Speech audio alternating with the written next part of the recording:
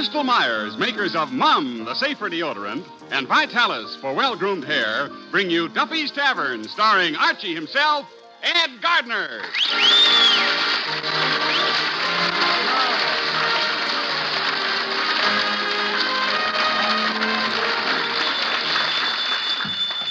Hello, Duffy's Tavern. Where do you eat? Meet the Archie, the manager speaking. Duffy ain't here.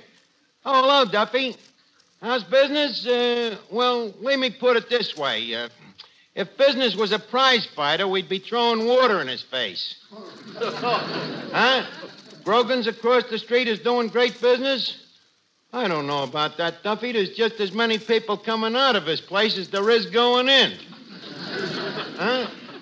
Look, Duffy, there's a million jobs open, and if you don't like the way I'm running this place, why don't you fire me? Huh? Duffy, after 8 years, do you have to be so hasty? Huh? Look, Virus, I have a TL for you. Compared to you, Simon Legree is the smiling Irishman. And as long as you're in this mood, how about a raise? Hello? That chiseler. That crumb. That miser. That... Stunk? Stunk? Eddie, quit defending the guy. Works me like a dog. 7 days a week. On me feet, 15 hours a day. Where's that newspaper? You're sitting on it. Oh. I'm going to look up them help wanted ads. Yeah. Look and see if you can find an ad saying, wanted, lazy bartender. Just a minute. Bartending ain't the only thing I can do. There's 100 jobs I'm qualified for. 100? Yeah. Name one. Well, Well? Okay, so there's only 99. Now, let's look at that paper. Accountants, bakers, barbers. Anything there for experienced chicken plucker? Eddie, please. Let me see that paper. Maybe I can find a job for you. Oh. Yeah, the job at the circus. Circus, huh? Sounds good. What is it? Yeah, it says, wanted, ambitious young man to place head in lion's mouth. Better read the next one. Wanted, plastic surgeon to contact man who formerly held job listed above. Eddie, give me the paper. I'll look up my own ads. Hey, Archie. Huh? What did you say to Papa on the telephone? Why? Well, when I left home, he was clutching the receiver, frothing at the mouth. His face was turning purple. But all I did was ask him for a raise. You might just as well have shot him through the heart. On your father, Miss Duffy, that's a pretty small target. Look, why does the guy hate me so? What makes you think that he hates you? I don't know. It's the funny way that he looks at me every time he says, Archie, I can't stand you. Granted. But don't forget he hates you less than he hates other people, and with Papa, that's the same as liking you. I see. After all, you know Papa. His bark is really worse than his bite. Well, that's only because he ain't got no teeth. Miss Archie, hey, got something here for you. You got something for me? Yep. It ain't a laugh by any chance. Coming up. Let's shoot a gun off around here. Anybody got a gun? We can shoot it either direction. I don't care. They can aim it at myself or we'll aim it at anybody you can think of here. What was you saying, young man? I got something for you, don't know stuff. Yeah, What do you got? I got you. Yeah, it says, in the personal column, lonely lady would like to meet young escort. Well, that sounds pretty good. Must be tall, Yes. athletic, Yes. good dancer, Yes. speak Hungarian.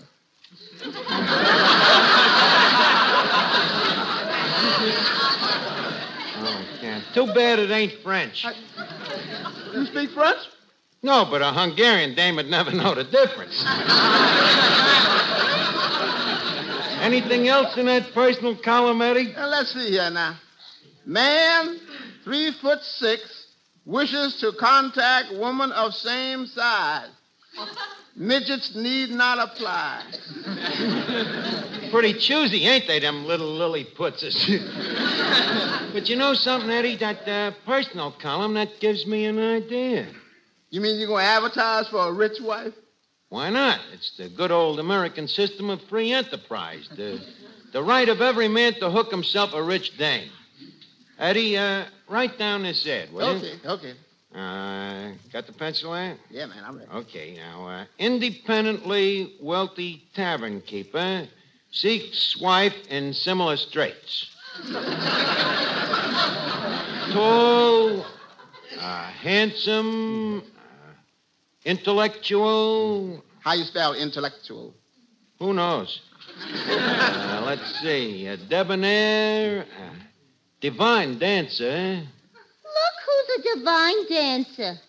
May I remind you that at Roseland, I am still remembered as the only 3-time winner of the pickle dish. Hey, Mr. Archie, this idea of putting an ad in the personal column, it's crackpot. Mr. Green, it may amaze you to know that some of our greatest geniuses has been called crackpots. What?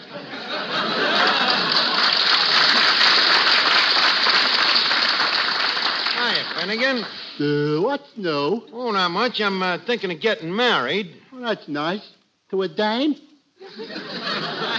Of course, to a dame, you know. Sometimes being a bachelor, gets kind of lonely. Take you. Haven't you ever felt alone and deserted? Only when I'm with people. Oh. But, why do you have to get married? Look, come here. Why don't you play it smart? Get divorced. Well, Benny, and you can't put the cart before the hearse. You can't get a divorce until you get married. Really? Gee, them married guys get all the breaks. You know something? You're beginning to talk like a philosopher. Well, a guy can't make sense all the time. Hey, what kind of a dame you think you'll marry, Art? Oh, well, I'm thinking of marrying a dame with plenty of dough, you know. I'm going to marry for money. Oh. Well, why not? If the alley Khan can do it, what can it do? Yeah, that's right. Miss Archie, this ad for the personal column, how you want to sign it? Sign it, Prince Charming, Maharaja of Pakistan. Okay, Sahib. Okay. Hello, Arch. What's going on? What's going on is terrible. Hello, Joe. Ain't you heard? I'm getting married. Well, congratulations. Who's the lucky girl? Peaches Latour. Well, who's she? Yeah, she's the dame that ain't marrying him. Quiet, Eddie. No, Joe, I'm marrying a very wealthy dame. What? You know, you wouldn't mind if this was subtle, Joe. I'm marrying a very wealthy dame, Joe. You are? Yeah. Here, read me ad. Well, Arch, I'm surprised. What would a guy like you do if you married a wealthy woman? Nothing, Joe. Absolutely nothing. Well, you'll never get a woman this way. This ad. Well, you forget to mention the one thing you've got that'll attract any woman. Joe, you mean... I certainly do. Brains. Funny, Joe. I could have sworn you was going to say Vitalis. Oh, well, that goes without saying. Really? It takes brains to know that Vitalis is just about the best thing you can use to keep your hair well-groomed, healthy-looking. That's because Vitalis protects your hair against the drying effects of the hot sun and all those extra showers you take in summer. Why, no other hair preparation can give your scalp and hair better protection than Vitalis and the 60-second workout. For the Vitalis formula contains 2 of the same ingredients that many skin specialists prescribe for dry, flaky scalps, plus all the other extras that make your hair more handsome, more healthy-looking. So try the Vitalis 60-second workout. Let it prevent scalp and hair dryness, rout flaky dandruff, and give you the best-looking, healthiest-looking head of hair you ever had. You look your best tomorrow if you get a bottle of Vitalis today.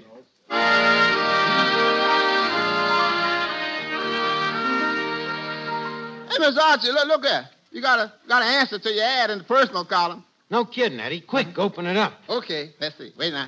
You say, Dear Prince Charming, I am a widow. Yes? My name is Agatha Pitts.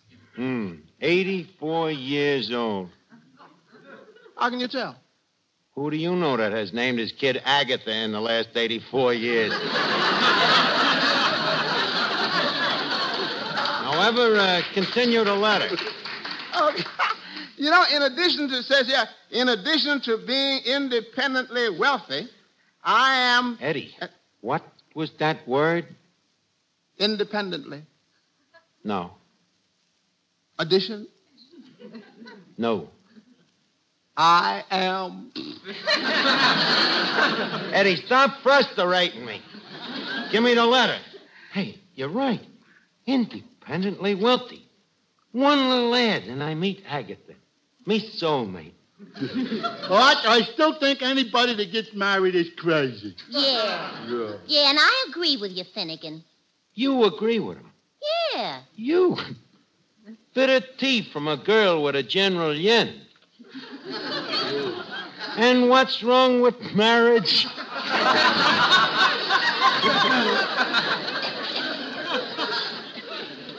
Just that nobody that gets married is happy, Archie. On the au contraire. There's plenty of couples that's happily married. Name me one. How about Mr. and Mrs. Kelly? Her mother came to live with them. Oh. Well, how about Millie, Willie, and Mabel? Now, there's a happy couple. You mean Mabel Higgins? Yeah, The one with the blonde hair and the dimples? that's right. The one that ran off with a good humor man? The good humor man. Really? Yeah.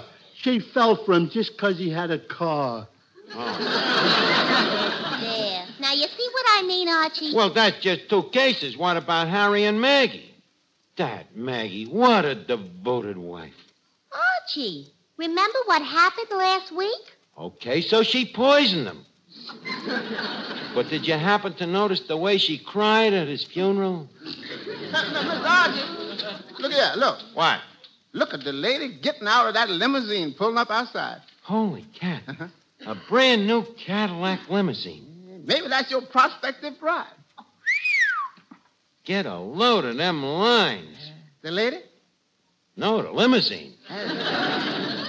Yeah, but look at the width of that body. The limousine? The lady. Yeah, she sure look like she got money, though. Yeah, she sure does. Good evening. I am Agatha Pitts. I'm looking for Prince Charming. Oh. Agatha, let me look at you. Eddie, can we turn the lights down a little lower? What? It's more romantic that way. Permit me. My name is Archie, alias Prince Charming. Now, according to your letter, you are the widow Pitts. Yes, poor dear Herman is dead. You sure he's dead? Of course. You sure he ain't just hiding?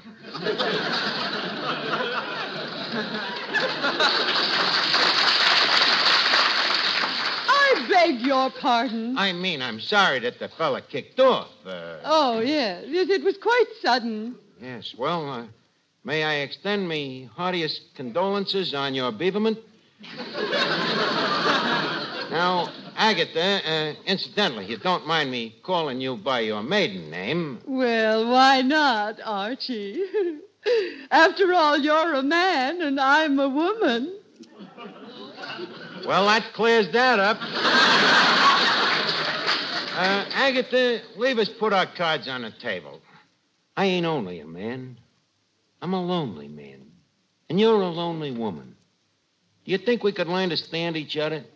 Well, Archie, when I answered your ad in the paper, somehow I had the feeling that you were the one. Yeah, huh? Yes. You see, I've always been a bit of a clairvoyant. Well, I'm no angel myself. But enough about our pasts. Look, Agatha, I don't mean to sweep you off your feet, but I think we have come to the point where further talk would be futile. In other words, I feel the time has come for me to pop the question. The question? Yes. Agatha, how much dough you got? Archie! Ain't I the curious little devil? Look, Ag, if this romance of ours is going to get anywhere, I don't think we should conceal no secrets from each other.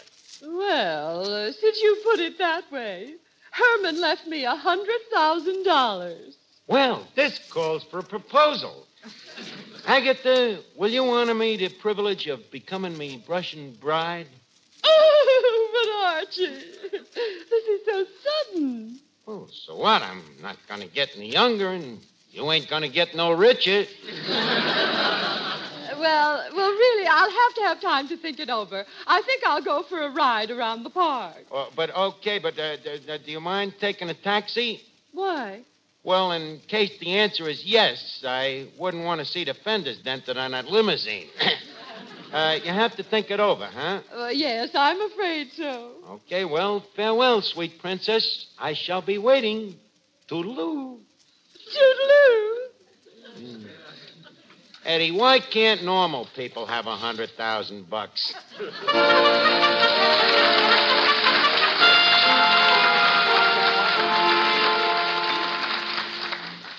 Eddie, it's almost 3 hours and Agatha ain't back yet. So what? Well, you think she's being unfaithful to me? Unfaithful? Yeah, spending her dough. Archie, you know what I think of anybody that marries for money. Look, would it make you feel any better if I said I was marrying for love? Of course. Oh, so the truth ain't good enough for you, huh? Hey, wait a minute. Here she comes now. Well, Agatha, quick, tell me, what's the answer? Archie, I've thought it over, and the answer is yes. What gala news. Then this means that we are engaged? That's right. Splendid. Shall we seal it with a check? I mean, a kiss? A kiss? Very well.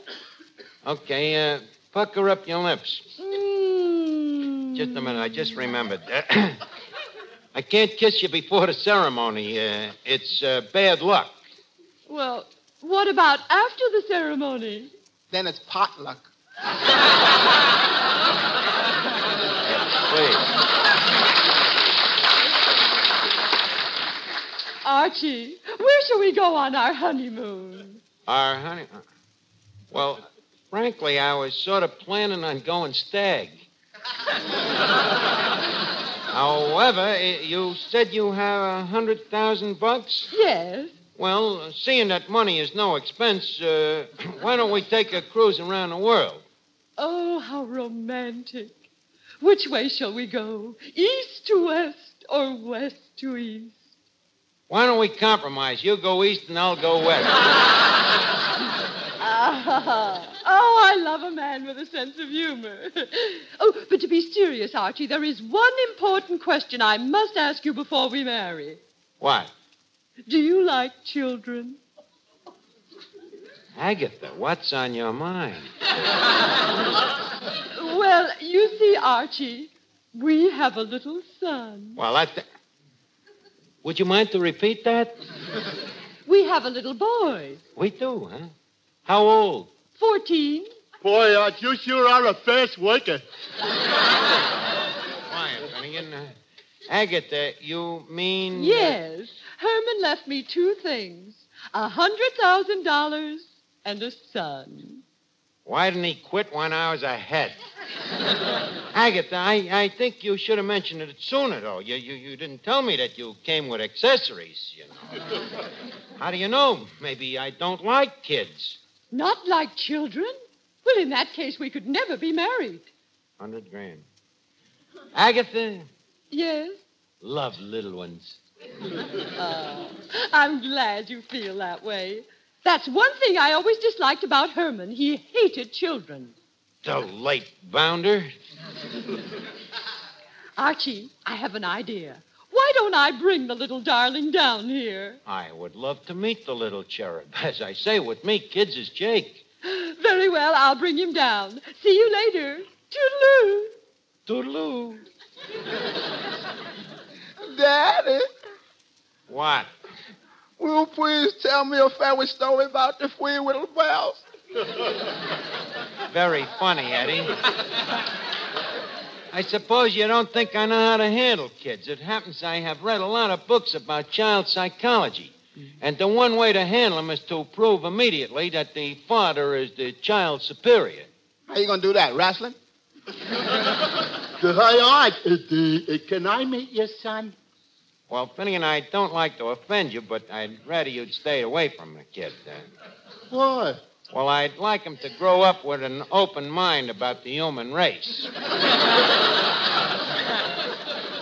Well, anything you say, Art. Any son of yours is a son of mine. Boy, 100,000 smackers. I'll be set for life. I can see myself already, sitting in a big mansion, a roaring fire going, wearing me velvet smoking pajamas and sipping brandy in the soft firelight. And Agatha Pitts sitting there with her arms round you. Well, you can't have everything.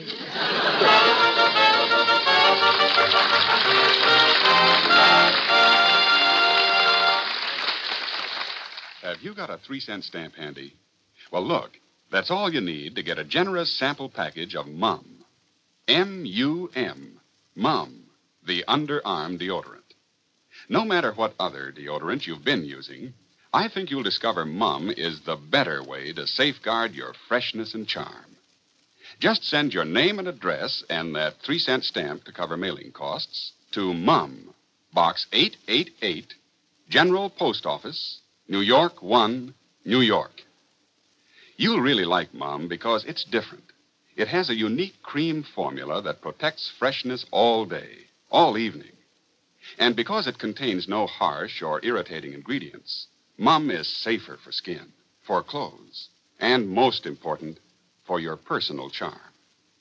So use this easy, inexpensive way to get your package of Mum. Just send a 3-cent stamp to Mum, M-U-M, Box 888, General Post Office, New York 1, New York. Do it tonight because this offer is limited. Remember, when you want to be sure you're nice to be near, use Mum.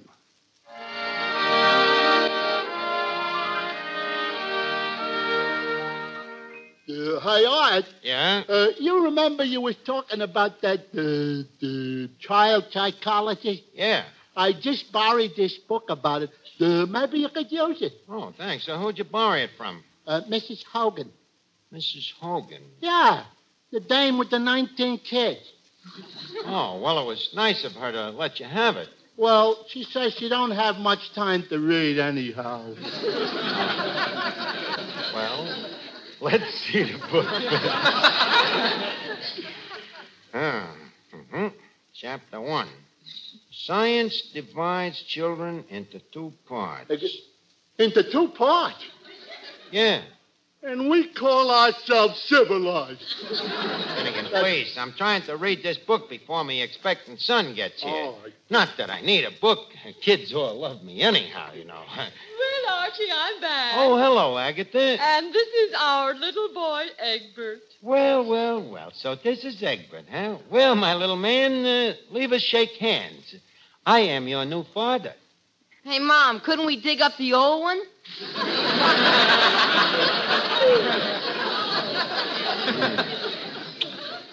Trouble. Egbert, a little respect, please. Remember, this gentleman is to be your father. How do you like that? At my age, the son of Frankenstein.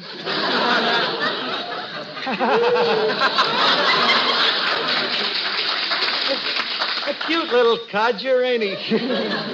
I tried to explain to him about our marriage, Archie, but you know it's difficult for a child to grasp these things. Oh, well, leave me explain it to him. Son, Yeah? you see, your mother is a widow, and I'm a lonely bachelor, and, well, like the birds and the bees say, fate has thrown us together into the bonds of true love. Do you understand? Yeah. You're gonna try to clip her for $100 grand.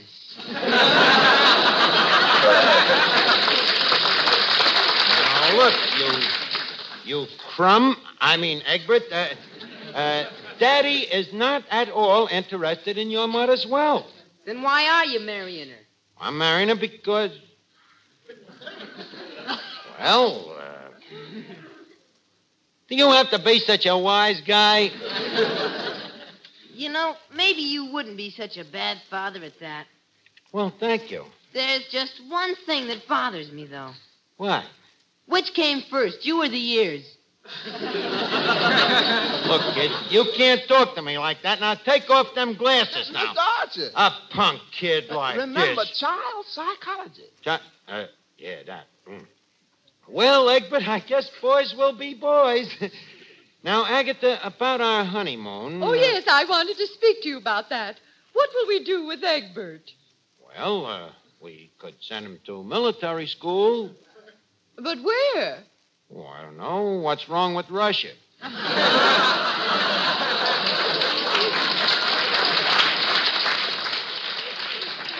Now, wait a minute, giraffe neck. Egbert, shame on you calling your father names. Now, I want you to apologize. Okay, I'm sorry. Now, kiss Daddy. Look, I just called him names. I didn't murder nobody. Out of the mouths of babes are gonna come teeth. Look, kid, why don't you go over in the corner there and eat some of the free lunch? Your mother and me's got things to talk over. Now, come, Agatha. Leave us be alone. I'd like to talk about our future, you know, where we'll live, how much we're in love with each other. Hey, Pop. He's in again.